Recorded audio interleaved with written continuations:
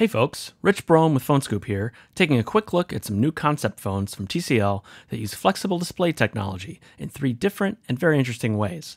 First off is this concept, which simply folds in half like Samsung's Galaxy Fold or Motorola's Razr, but falls somewhere in between in size. It's roughly the size of a large men's wallet when closed, but open it up and it becomes much larger than any standard phone.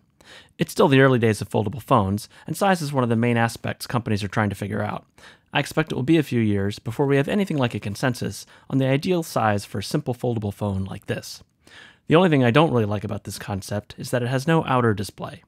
One thing to note is that it has a hinge design like the Moto Razr, where the screen bends into a special void that allows gentler bend radius for the flexible display. If you'd rather be able to use a full touch screen when the phone is closed, and have something closer to a full-size tablet when open, then this new tri-fold design might interest you. The hardware and software is obviously quite early and rough, but it is a functional prototype. This is a really interesting concept. Imagine traveling with just a full-size tablet for work, but being able to put it in your pocket.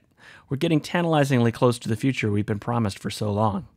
To make this work, TCL had to use 2 very different kinds of hinges in the same foldable phone, which makes this working prototype all the more impressive.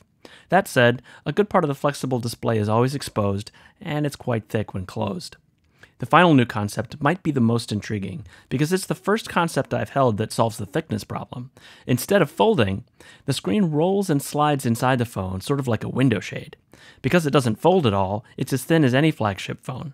But extend the screen, and you have a screen closer to tablet size.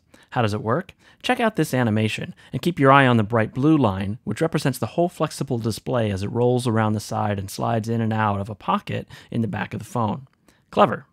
The unit we could actually see and touch at this point is just a non-functional mock-up, but TCL showed us a video of a working unit that they have in their labs. It does exist.